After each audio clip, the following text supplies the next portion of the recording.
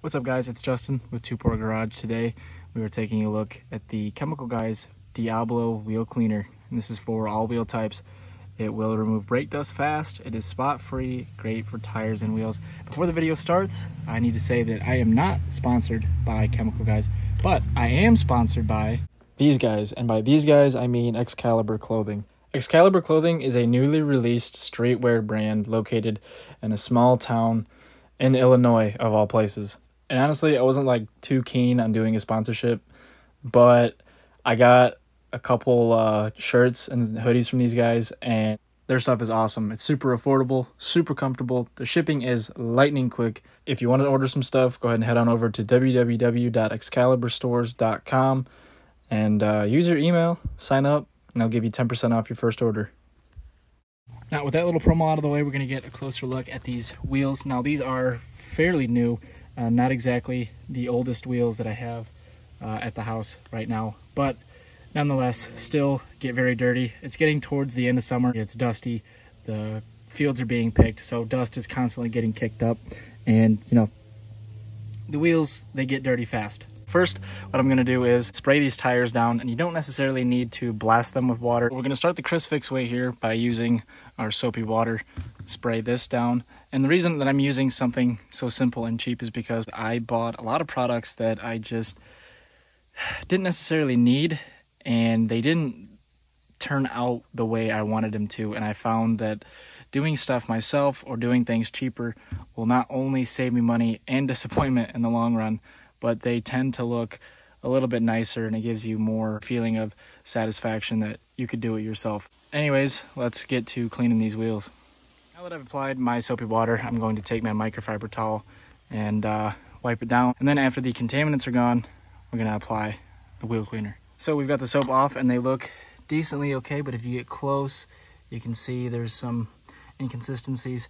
And that's something that I, for some reason, really can't stand. I like the car to look its absolute best always, and that's a really big pain living somewhere that does not appreciate decent roads.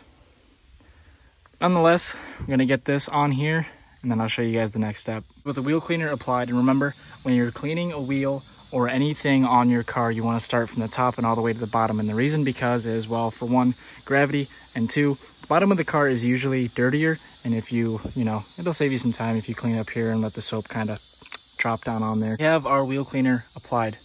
Now what I'm going to do is let it simmer there, wait for a little bit, and I will get back to it with a microfiber towel.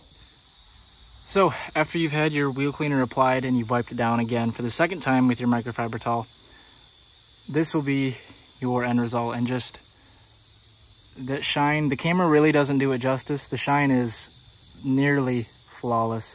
I've neglected these wheels a little bit, so I'm going to have to get in there a little bit better and agitate the dirt and dust, but they look fairly amazing. And I need to let you guys know that after you use something like this that's colored, especially on a black wheel or a alloy wheel, you know, aluminum, whatever type of wheel it is, don't dry it and let it sit, because you'll have marks like this in here where they'll dye your wheels if you're not careful.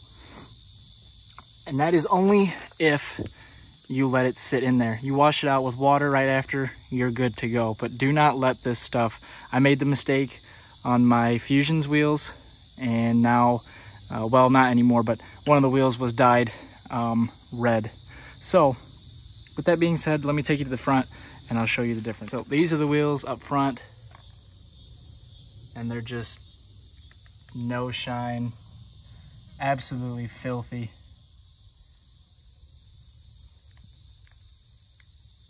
And they look about as fantastic as I can get them.